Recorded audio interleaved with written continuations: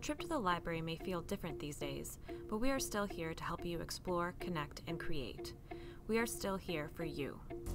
When we had to shut our doors, we got busy setting up our work-from-home spaces, attending webinars, moving Storytime online, and crafting a plan to reopen safely. We promptly set up a work-from-home library phone line so that we could still connect with you. We moved programs online so you wouldn't miss out. In May, we put on our masks and gloves and came back to the library to prepare for curbside pickup. Finally, Elmwood Park residents would be able to safely pick up books and movies again. In June, we launched our virtual summer reading program to engage readers of all ages. We delivered crafts to your front door. We bought hotspots and laptops for circulation to bring computers and the internet to you. In July, we made the library safe to welcome patrons back. When our appointment-only policy felt too restrictive, we changed it. When patrons informed us that browsing for books and movies was something they missed, we sped up plans to safely open browsing.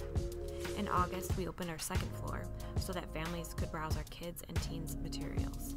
In September, we extended our hours. No matter what is going on in the world, we are here for you.